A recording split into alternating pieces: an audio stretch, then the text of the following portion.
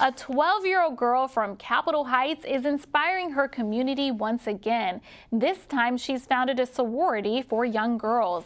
Meet Kaylin Davis. She founded Beta Iota Iota Beta. There are currently 10 members. Davis is also the founder of a book club that has expanded to a social club. I just wanted to do more than just a book club. I wanted to